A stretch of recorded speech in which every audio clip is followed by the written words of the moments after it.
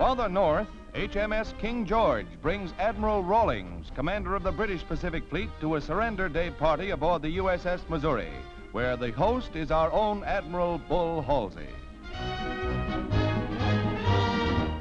One of the features of the occasion is a surprise cake, baked especially by Admiral Halsey's personal steward.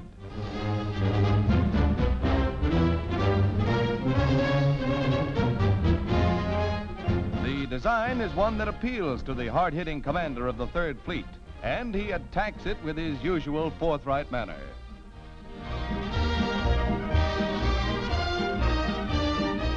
You wouldn't think that a kamikaze cookie could stump the Admiral, but you never can tell.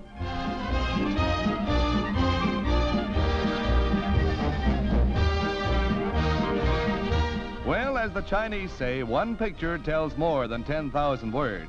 Good appetite, Admiral. And even though Mother didn't bake it, that cake couldn't possibly be that bad, Skipper.